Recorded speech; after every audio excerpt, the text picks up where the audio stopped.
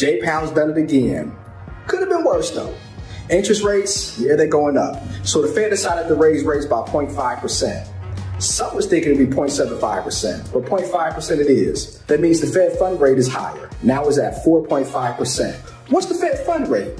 The Fed fund rate is the interest rate that banks use when they borrow money.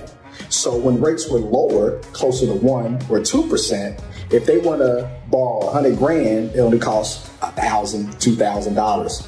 Now it's at 4.5%, it costs them $4,500, which hurts their profit margin. Hence why the market's down. It costs more money to borrow, we don't make as much money. And this Fed fund rate is actually the highest since December 2007. 2007, that's a long time ago. Inflation's going down. It could have been worse. 0.75% is way worse than 0.5%. We happy, mad, sad, glad? Comment below. Let's make some paper profits together, y'all. Even when rates go up. Peace.